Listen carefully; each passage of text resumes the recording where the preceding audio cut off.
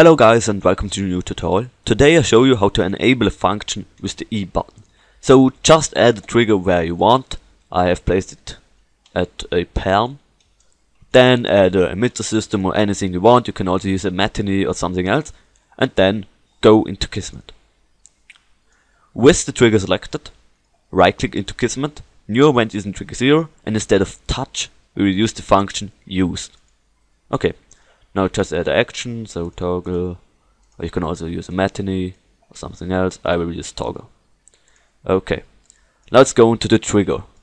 Here we have some properties. So the aim to interact property is that you have to, when it's activated, you have to directly look onto the trigger and press E so that the function will be enabled. When you put this out, you just have to go to the trigger, press E, you can look everywhere you like. Just press E and then the function will be enabled. I will use the aim to interact now.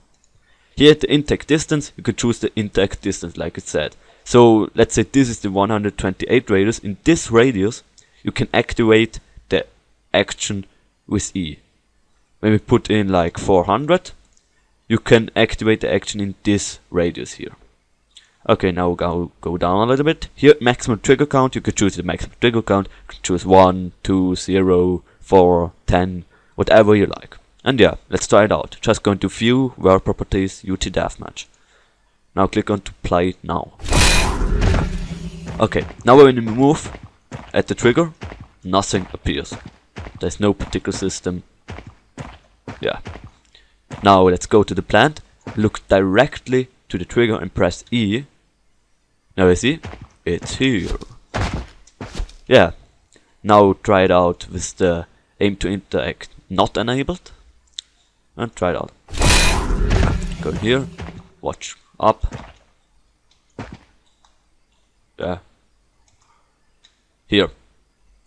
And now it's on. Yeah, that's it, how you use the trigger with the E function. So when you press E, you can get any function you like.